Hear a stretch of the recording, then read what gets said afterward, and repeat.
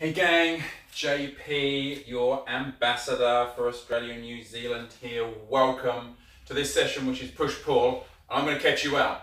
I'm going to start with pull, provided you're warmed up and you're ready and you're taking this steadily and gently at the start. I'm actually going to get a bit of a workout myself. On I go. I love 35 below. It works for my body. You're welcome to join at your level yourself. So these straps that appear on the plates here, I love to do a crossover and do something I call a posture pull. So I get into this position and I want to pull back and down with my shoulders, yes, but actually what I'm really trying to do is pull outwards with my shoulders. So put as much space between my shoulders as possible for a count of 3, and then I'll relax. As much space between my shoulders as possible, and then I'll relax. You can see, I'm trying to go a little bit side on. I've got a slight bend in the knees, a nice tall spine, and I'm putting as much space between my shoulders as possible. So that whole retract and depress scapulars, that now is being moved on into in favor of as much space between your shoulders as possible. If you want to bring it more into bent over row styling, you can do that. Still, same movement, as much pull as you're comfortable to go. You can go anything from a 10% pull to a 90% pull. It's entirely up to you how strong you're feeling at the time. Then we can further three-dimensionalize by saying, okay then, left foot forward, right foot back. 1, 2, 3. Right foot forward, left foot back. 1, 2, 3.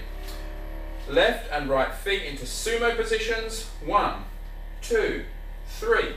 Pigeon toe. Each time you do this, 1, 2, 3. The force travels through your body differently. Now what else can we do with this? Well, we can go unilateral. Actually gets more difficult. So we can play with those foot positions, still cross body. I don't mind what you do with this arm. You can hold it out here if you wish, put it on your side of your leg, you can put it behind you if you wish. So we can go 1, 2, 3. The force travels very differently through your body. 1, 2, 3. And you can do some either side. 1, 2, 3. I'm going to just carry on and do my 3 the other side, because I might as well get some benefit here too. Hey, I'm sure you won't deny me that. As always, we are actually integrating the body neuromyofascially. So we're getting the nervous system, the muscles, and the connective tissue all firing together. Now, what else can you do, JP? Mr. Big Shot, think you know what you're talking about? Well, what else we can do, because I love having fun with this stuff, three-dimensionality rules as far as I'm concerned, because it's how our tissues are arranged in the body. So now we can go push, pull here. We can go pull here and pull, push here. So in other words, I pull with my left hand, tall spine. My hips do not stay fixed though, okay? So here I am. Tension is here. I pull, rotate at the hips, push, return, relax. Pull, pull, turn and push, and relax. Pull, pull, push, and relax. Let's go the other side. This one really is awesome transverse plane work. Okay, here we are. Pull. Remember, pull means as much distance between your shoulders as possible.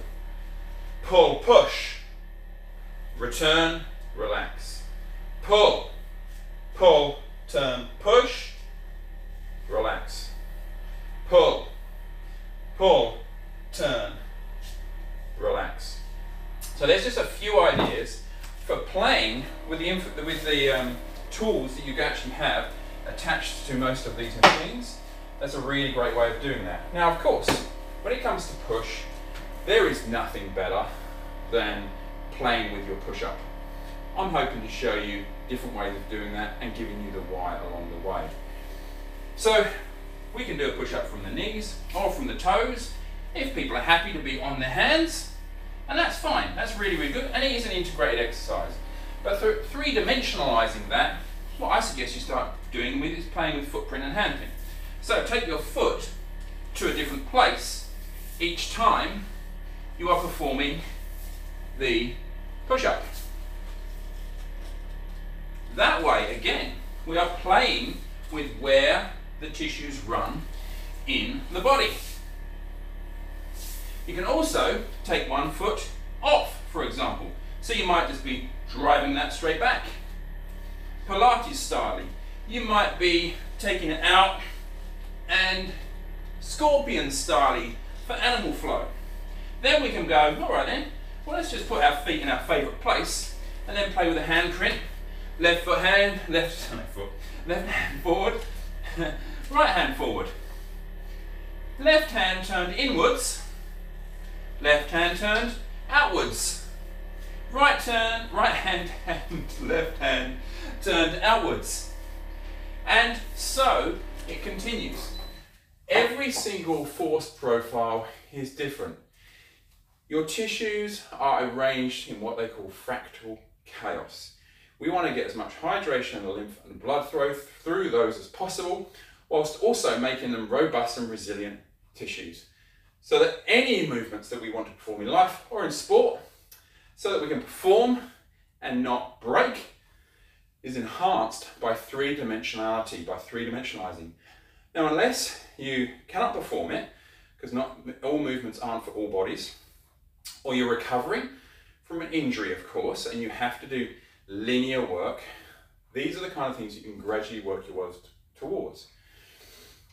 That level of intensity might not be good enough, might be too much for some. It might not be enough for others. You know how to add intensity, I hope. If you need any help with that, you can reach out. Please hit like, please comment on these videos. I love to know that you're there. I love to share this stuff with you. And if you have any questions, queries, please share them with me and with us. And I will see you next week for three-dimensionalizing your core with your beloved power plate. Good to see you, everyone. JP signing out.